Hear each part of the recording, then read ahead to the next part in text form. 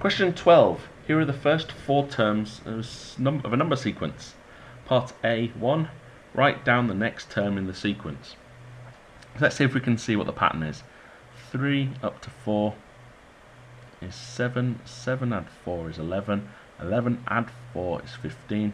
So what we're doing is going up in 4s each time.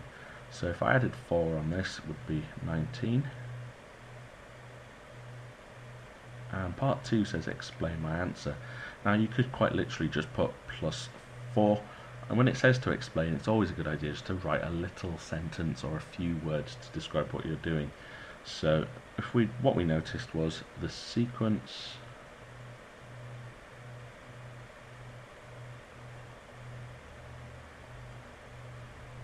goes up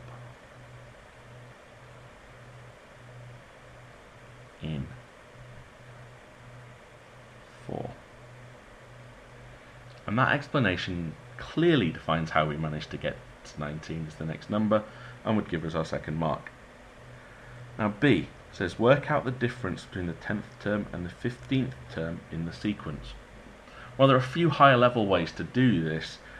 All we're trying to do is prove it, so we could just continue the sequence. I would always write it out from the beginning just to make sure that we're not going to miss any. So we have 3, 7, 11,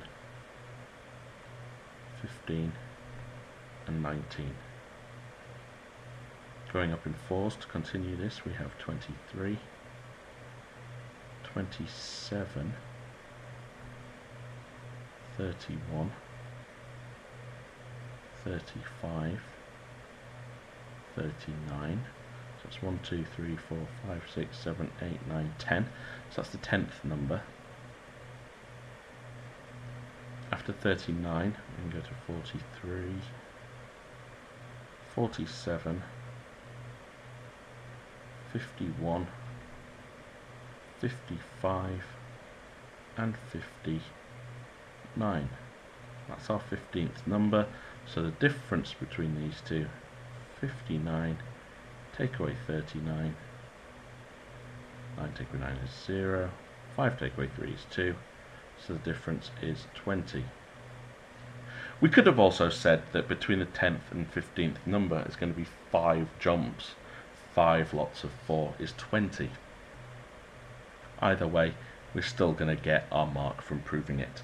But with that second option, we would have had to have written down that explanation in some way.